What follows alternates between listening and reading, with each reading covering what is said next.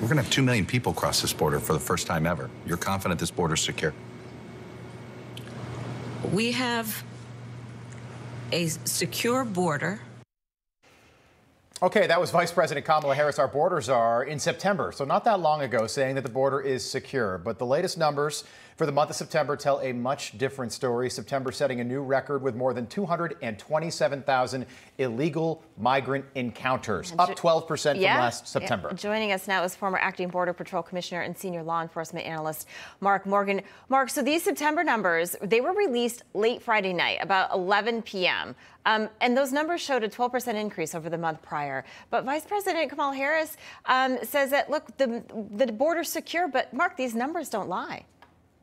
Yeah, that's exactly right. And look, they're comparing them against last month, which was a record month, and the month before that was a record month, and the year before that was a record year. What they really need to do is compare it to the last month in the Trump administration, and you're going to see a 300%, 400%, 500% increase in some of these numbers. And to put it in perspective, this fiscal year, it was actually 2.7 million total encounters. And let's look at some of the other additional numbers. They also arrested over 40,000 criminal illegal aliens coming into this country, 98 illegal aliens on the FBI's terror screening database. And of course, we know the drugs that are pouring in at record numbers. And why is that important? Because although the men and women of Customs and Border Protection are doing one heck of a job on the front lines, even though all the tools and authorities have been taken away from them, the real number that you won't hear this administration talk about is what's getting away. And in FY this past fiscal year, they also set another record of somewhere between 600,000 to 700,000 gotaways,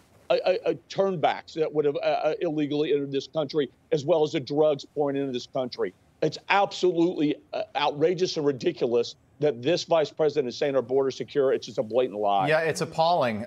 Just 22 months into Joe Biden's first term. Migrant border crossings for fiscal year 2022 topped 2.76 million, and those are just the numbers that we know about. That does not include the gotaways, which could add another million to that number right there, Mark. That's roughly the population of Wyoming, Vermont, Alaska, North Dakota combined. What do you make of that, and how that'll affect the way people vote in 15 days?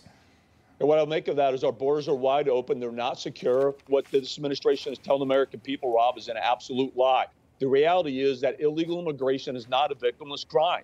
The truth is that very essential limited resources are pulled off their front line, pulled off their national security mission. They're relegated to an administrative agency of hospital watch, transportation, and processing the millions of illegal aliens. In the first 22 months of this administration, that number is actually well over 5 million.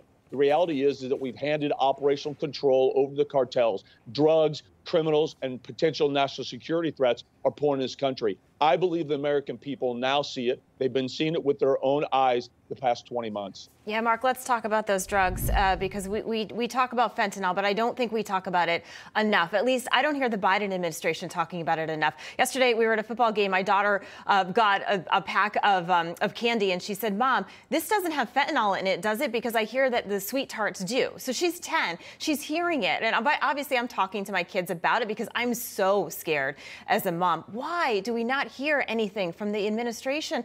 Kids are dying of this. Yeah, I tell you what, this is why I get fired up. This is one of the reasons I really get fired up. I mean, how many more Americans have to die before we make this administration reverse course? I mean, really, enough is enough.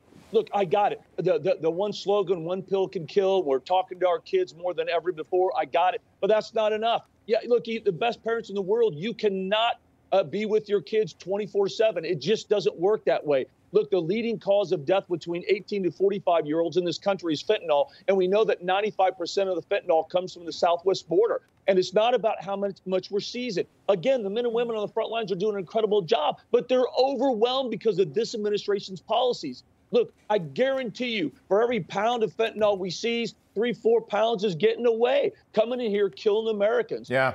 I just don't understand how securing our borders and protecting this country has become a right or left thing. It shouldn't be. It's an American thing. Yeah, and we'll keep, Mark, I'm telling you, we're 7 days away from Halloween. And, you know, I've got two little kids that are excited to go out there and go trick-or-treating. But, it was one thing when I grew up, there were razor blades in caramel apples and that sort of thing. Fentanyl was not a concern. But I'm telling you, there are parents, including myself, Allison, I know you're concerned as well. Yeah. But it's a real concern for people heading into Halloween night next Monday. Mark Morgan will do it again real soon. Thanks for breaking that down for us.